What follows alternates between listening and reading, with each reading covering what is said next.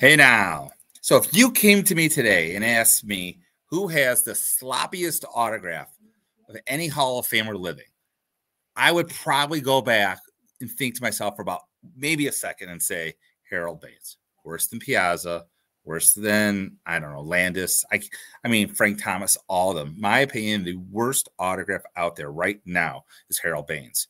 He may also be the worst player in the Hall of Fame, but that's a whole separate argument I don't want to get into. So the good thing about Harold Baines is he's very good through the mail, although I just read he just started charging money when you mail to the P.O. Box in Maryland, which is, I'm sorry, you had 2 years to mail to him to get it for free. So he started charging money because he is a Hall of Famer, whether you like it or not. But his autograph is pure slop, in my opinion. I mean, he has no pride in his autograph. If anything, I think his autograph may have even gotten worse since he's gotten in the Hall of Fame, as he's now signing more autographs. So without any further ado, let's talk about the horrible autograph of Mr. Harold Baines. So this here, what you're looking at is what I paid $60 for in 2019. It is a post-induction, I should say maybe, no, I don't know, whatever. It is after he got elected to the Hall of Fame. This is the Harold Baines autograph I got.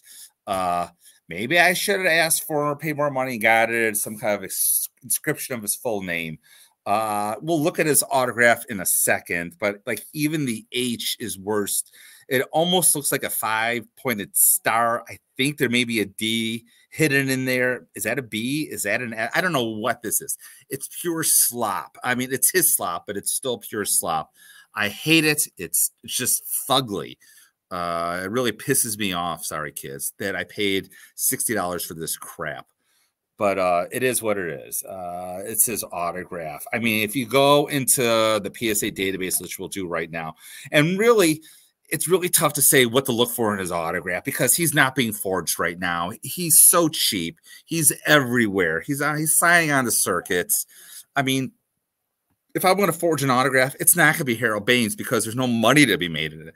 So I'm not going to go too deep into it, and I apologize for that. So you can tell this is, again, an autograph. I believe it was signed after he got on the Hall of Fame. It's someone that's real big getting full name baseballs right now. So again, you can still see like the Harold's a little better. It's still very lazy, for lack of a better term. He doesn't like to take his hand off the ball.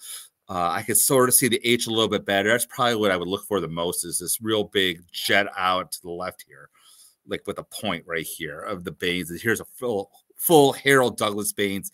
But again, if you look at them all, they're all bad. I mean, again, this is a little bit better. I wish I could have got even a better D than that, but you can see right here, it's a little more spaced out than the one I had. But again, look at that H. It's just, again, you can see the jet out to the left, but it's fugly, really fugly. I want to go to, this is probably an earlier autograph of his. I don't know what year, maybe if we zoom in, 1980s. This is, again, rookie year baseball. So he did have an autograph nice at one time.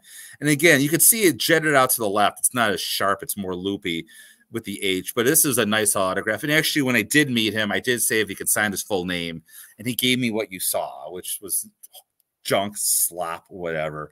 So again, if you go into eBay, and I was looking it up, you can get like a nice full name PSA ball for $29. I mean, that's cheaper than a signed baseball at times. And again, if you look at this ball, it's not, let's go down. I mean, if you look, it's not inexpensive. You're not going to be forging Harold Baines and making money on this autograph. I mean, you got this sharp jet out PSA. The ball is ugly. It's spotted. It's toned. This is probably an older Harold Baines autograph because it's somewhat decent, actually. I mean, I would have liked to get at least that type of signature for the money, for the $60 I paid. And again, $60 is, he's definitely on the cheaper, if not the cheapest Hall of Famers out there. I understand that, but still, you pay money, you should have some pride in your autographs. And in my opinion, he just has no pride. Again, I'm just looking down. You can see how cheap you can get a nice autograph baseball of his. And again, if you're going to buy one on eBay, just again, look for the jet out to the left. You can get one that's authenticated. I don't think you're going to be paying much more money for it. Like, yeah, here's a $40 one on a Hall of Fame baseball. And these baseballs will cost $40. And this is a Beckett authenticated right here.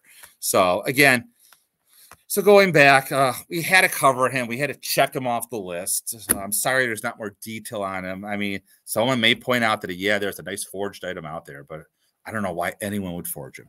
So We are going to get to Cool Papa Bell. Much more interesting name, to say the least. A little bit more challenging, not too bad. But I don't want to leave you in too much suspense, but I have a great Cool Papa Bell autograph. I can't wait to show you. As always, keep collecting.